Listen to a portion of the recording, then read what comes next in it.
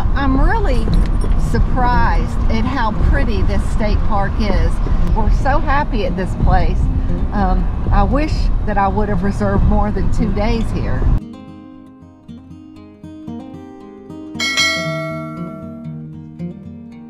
Well, we've made it to Lake Erie. We are at Sterling State Park in Monroe, Michigan. We drove here from Mammoth Cave National Park and we got in about 40 minutes ago. We're right on the water. I can't wait to show you around this campsite. It's beautiful here. All right, so we are in Site 27. We just got set up. We put the entire tent up to kind of block the wind because it is a bit windy here. This is my first look at a Great Lake, and this is Lake Erie. And you can see how close we are. We've got a little bit of shelter here from the wind, which is great.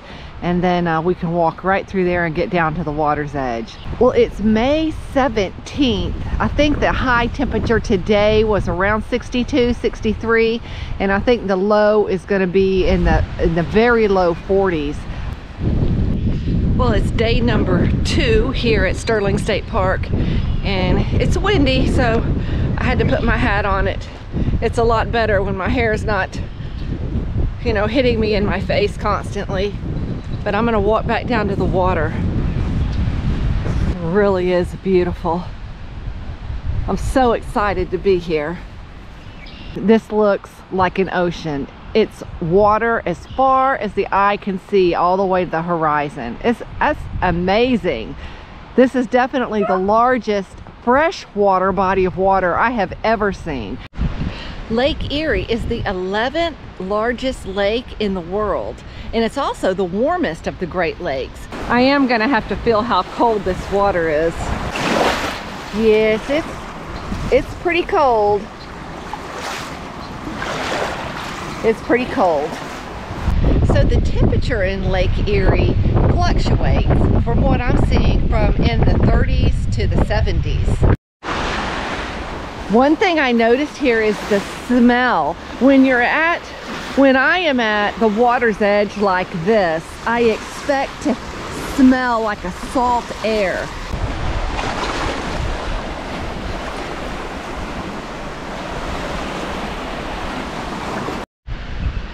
So Lake Erie has an astonishing 2,000 plus shipwrecks, which is among the highest concentration of shipwrecks in the world. So I met this very nice young lady from Michigan. Yeah, from Michigan. So last week there was this a 5.5-foot sturgeon fish came to shore. That means that fish is 35 years old, and it came to our lake and decided to call it quits. But it's rare. And it might. What were we saying about it migrating here? It migrated here just so that it could have its end of days. Where would it have migrated from? Well, from the bigger lakes. I met these guys. There's 4 of them. They're fishermen, but they did not want to be on video, so I'm not going to video them. But they've caught these walleye fish out of Lake Erie.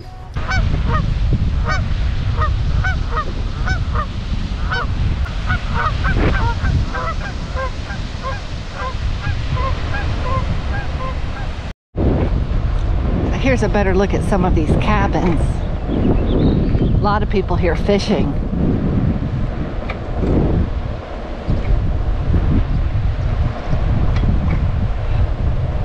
Those guys that had that walleye a few minutes ago, they said they did not want to be on the video. They're just some Michigan hillbillies, they call themselves, and they weren't into being videoed.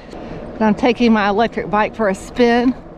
Now there is a River Raisin National War Memorial. I think it's a memorial for the War of 1812, I believe. And I understand that it's just a bike ride away from here. And I think they have like the oldest building in Michigan there. Some like buildings from the 1800s, and you know, I'm sure it's worth a visit. Okay, so this is the campground exit. Hopefully this road isn't too busy. So I found some kind of trail. I'm gonna take this on my bike, see where it leads.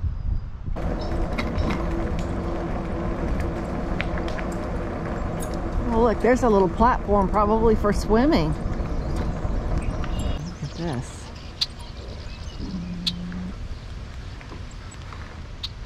This says restoring the delta. Submerged vegetation provided a safe haven for young walleye and bluegill to live and grow. So these people were just fishing, and he says they caught some bass. Yeah, that's what these are. Look at that. These are Wow, that's a good size one. I got 2 of them, same size. Nice. You guys will have dinner tonight. Yeah, she don't I'm eat a it, but I do. vegetarian. I'm a Oh, Floridian. I eat fish. I'm from Florida too. Really? I live in Fort Lauderdale 48 years. We live in Lakeland. I've lived there for Lakeland. 50 years. Wow. How long are you guys up here for? Oh, I live here. I was Okay. born I've here, been but here. left when I was 3. Okay. I Yeah, like Florida. we're here for a month. Oh, Wow. well, you brought some weather with you. That's good, because Yeah. we've been freezing. It's a beautiful day. It is. Well, thank you. Well, Just you're don't more go than fishing welcome. with someone that wants to leave. Yeah. We've been here all I day don't care since when 10 I go o'clock. fishing. So look at this beautiful little bridge, and those people were fishing somewhere right over there. Isn't that pretty? This is a fantastic park.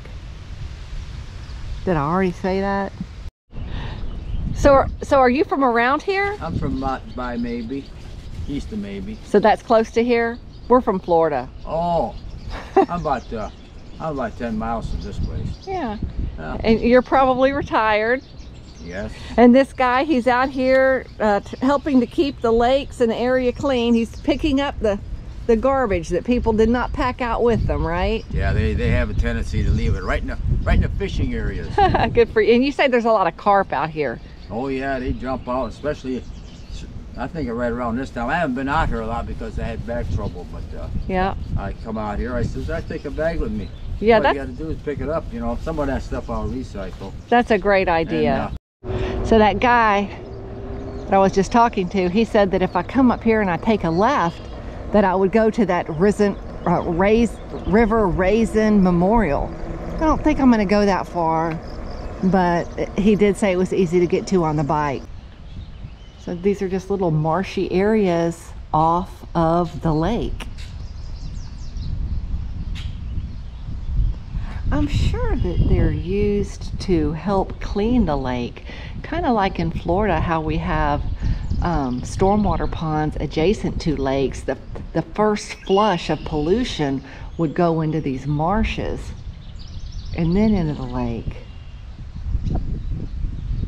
And they do say that Lake Erie, I believe, even though it has 50% of the fish population of all the Great Lakes, I do believe that Lake Erie is the most polluted.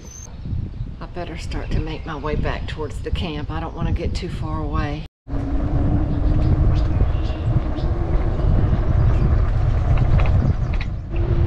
I have a nice little playground area for children. So Sterling State Park is the only state park in Michigan that accesses Lake Erie. And if you decide to stay at the state park, there are a lot of stores near here. I know there's a Kroger's grocery store about a mile away. And there's a lot of restaurants. As a matter of fact, Fred and I, we found a restaurant that they were bragging about their walleye. So we're gonna go try that tonight. Those trees up there, those dark purple colored trees, very pretty.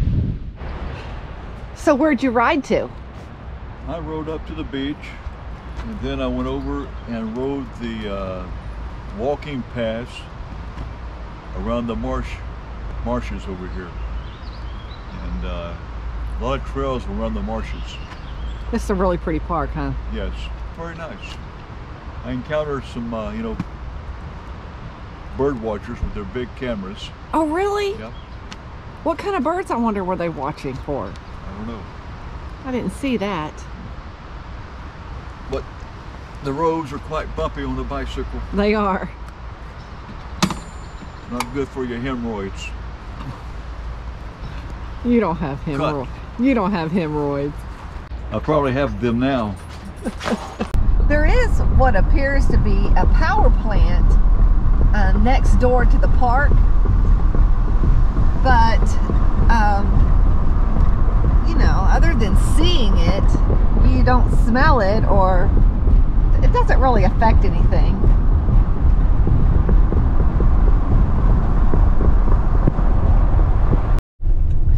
Well, I just did some research on this power plant right here, and it is a coal burning power plant that operates on steam turbines. So we're thinking that that is steam coming out of those chimney stacks.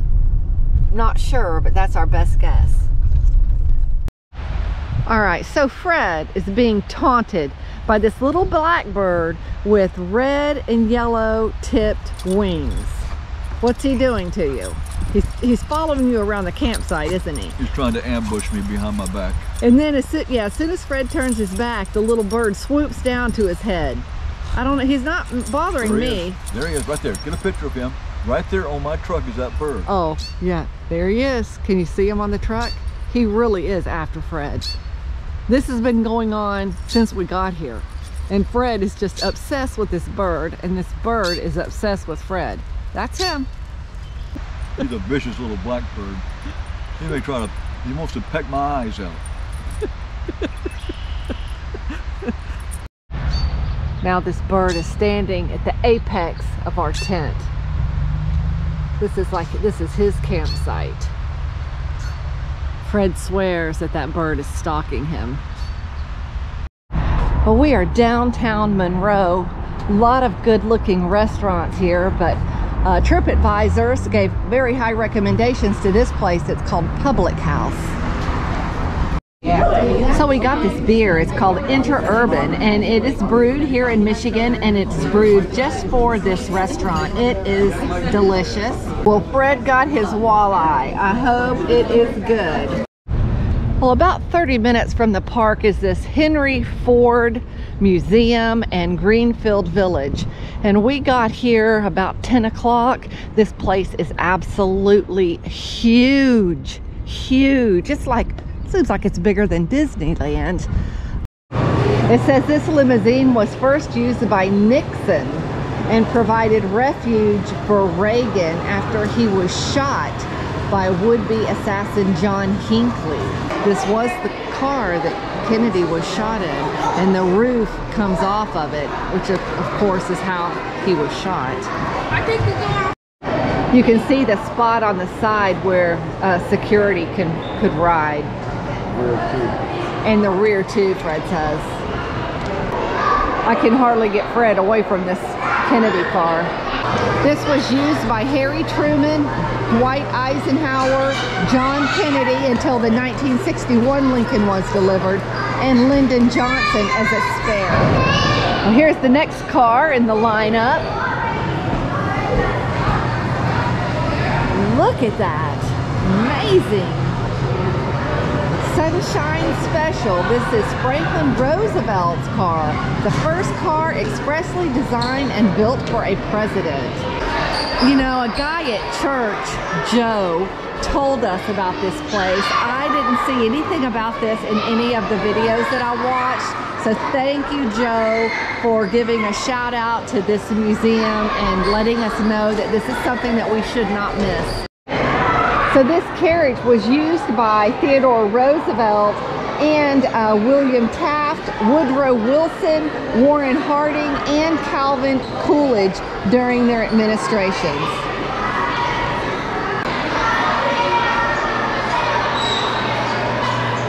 A train with individual carriages. I've never seen anything like that before. This train is called the President.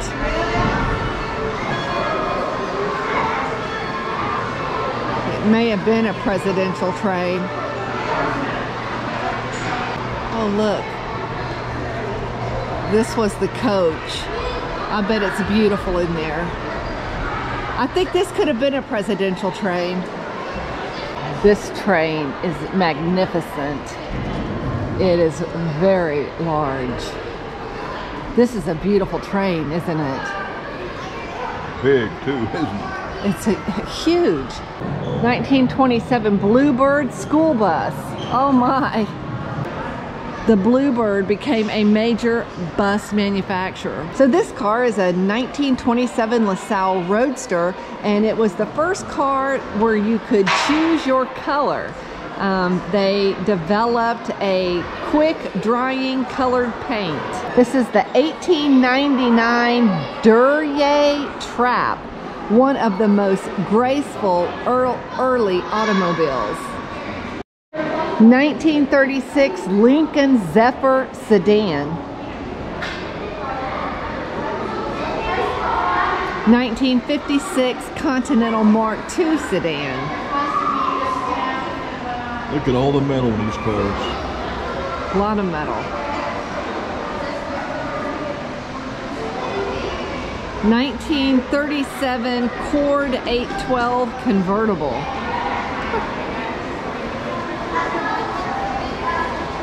And then look at this white one. This is the 1931 Bugatti Type 41 Royale convertible. Unmatched style and luxury.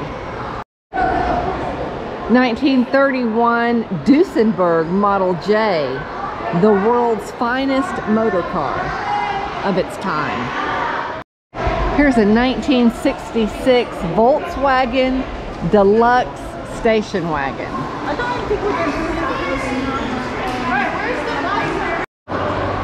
Is this a boat or a car?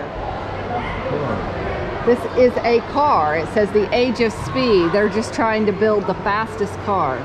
Goldenrod. 1903 Packard Model F. 1919 Ford Model T. And then this vehicle is a 1956 Ford Thunderbird. Oh, that's a nice car. Beautiful.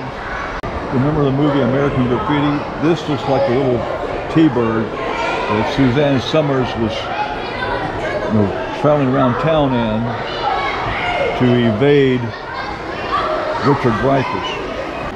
These are helicopters. Look at them. Yeah, it says it's halfway between an airplane and a helicopter. It's the 1931 Pitcairn.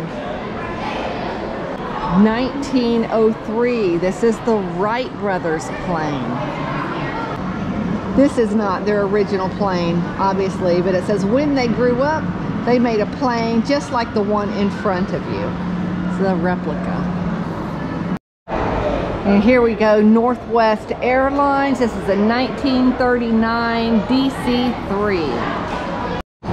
This looks like an incredible plane. It says this was Henry Ford's airplane. Better than any other plane of its time, the Ford trim motor is a testament to Henry's willingness to take risks. He said, "I would rather build a big plane and learn something, even if it didn't fly, than build a smaller one that worked perfectly and not learn anything." This plane is spectacular.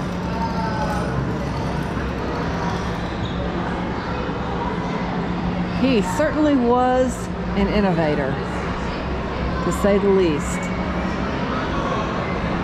Look at this. What a beautiful exhibit. Coast to coast in 48 hours. This is the Model T of the sky. This is George Washington's camp chest of 1783.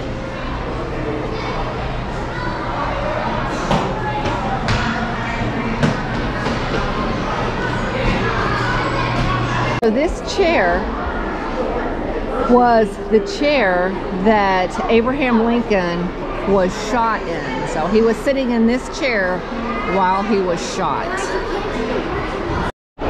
This is a basket of cotton that would have been used for harvesting. Oh my gosh. These are plantation field shoes. Take a look at some of these tapestries. It says in the decades before the Civil War, skilled local weavers created these brightly colored coverlets for eager customers. This is an 1868 band saw. This is a rifling machine, 1860. spiral grooves inside the barrel of a gun increases the gun's accuracy. I have a feeling that Fred's going to be in this area for a while. This is about the history of the rifle and manufacturing of the rifles. So this is from a fabric factory. Textile factories began replacing home spinning and weaving in the late 1820s. This is farming equipment in the 1880s. 1885 silver-plated tea set. This is a middle-class American kitchen from the early 1930s. This is a kitchen from the 1890s, possibly in the Midwest. So this is a kitchen from the late 1700s. Wow. This is a kitchen from the 1840s. Well, they have this cute little market area, and we have potato and leek soup. I have a ham sandwich, and Fred has a tuna salad sandwich. Well, we came outside to give the dogs a little break. The sun feels so good to Lucy.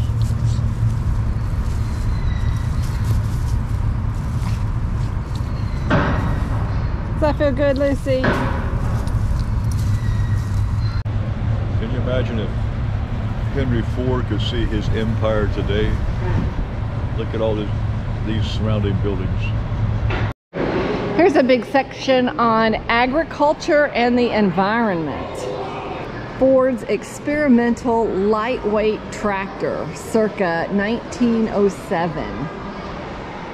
This little guy here was 1939 Ford tractor. This is an International Harvester, 1912. And this was used to carry milk cans, which were the larger cans, and cream cans, which were the smaller cans. This is a steam tractor engine from 1916. This self-propelled traction engine moved from farm to farm under its own steam. 23-ton engine. Here's a farm wagon, 1895 to 1902. Oh, and here's your Oscar Mayer Wiener truck. This thing in the back with the designs on it, that was a cupboard from 1710. Well, this rocking chair is from the 1800s. It says it looks quite rustic. You might not guess that it was once owned by one of the richest men in the 19th century America, Cornelius Vanderbilt. Edgar Allan Poe. You're kidding me. Where does it say? Oh, yes, this writing desk was Edgar Allan Poe's writing desk. This is a portrait back here of Mark Twain from 1904. The table belonged to Mark Twain. This desk is the secretary's desk from 1720. It was owned by the Adler family of Frankfurt, Germany, who were in the book and antique business. With the rise of the Nazi regime during the 1930s, harassment increased for this Jewish family until in 1938 their home was ransacked. Almost everything the family owned was thrown into a courtyard of a multi-story apartment building, including this desk.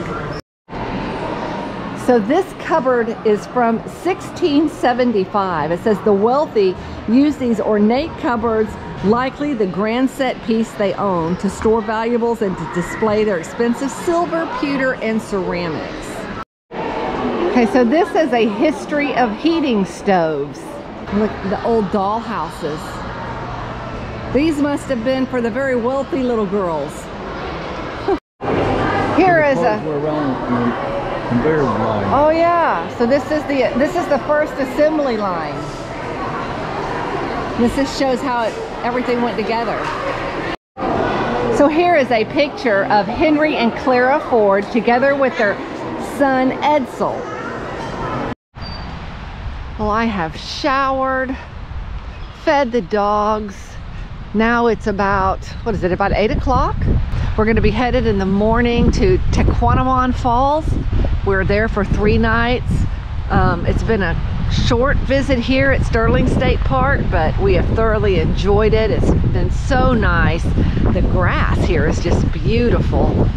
And we wanted to walk down to the lake to get one more look at Lake Erie. I think this is going to be our last shot at it. Well, I think that we will end this video here. But please be sure to subscribe. We have several parks that we're going to be visiting all throughout the Upper Peninsula. It's going to take us about 5.5 hours to get to the Upper Peninsula from here. But thanks again for watching, and we will see you in the next video. Bye-bye.